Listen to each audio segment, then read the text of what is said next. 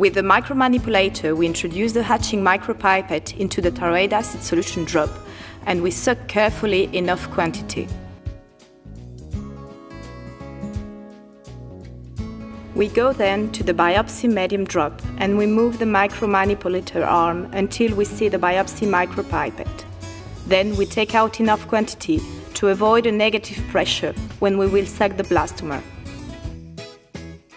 We leave the embryo on the biopsy plate that we take to the microscope, and we start with the process. We place the embryo so that we can gain access to the selected blastomer. Once we have placed the embryo, we discharge the acid while rubbing softly the pellucid. We must move the hatching micropipette forward with an up and down movement to diffuse the acid medium on an area of approximately 3/4 the blastomer size. We continue up to the complete broken of the pellucid internal part.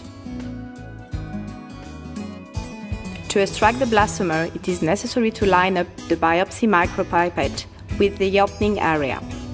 Once the position and lineup is correct, we block completely the pellucid opening with a micropipette tip to avoid sucking medium.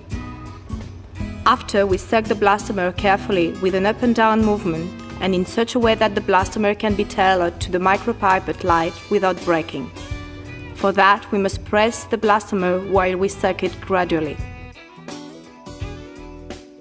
Sometimes it is necessary to separate the micropipette, trying to take the blastomer to the outside of the embryo, but then we must avoid aspiration because we may run the risk of breaking the blastomer. Once we extract the cell, we take out the biopsy pipette and we keep the blastomer into the medium next to the embryo.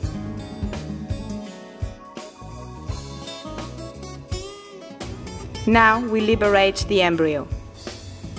Finally, we take the embryo back to the culture plate to obtain the diagnosis. The process is performed with each selected embryo.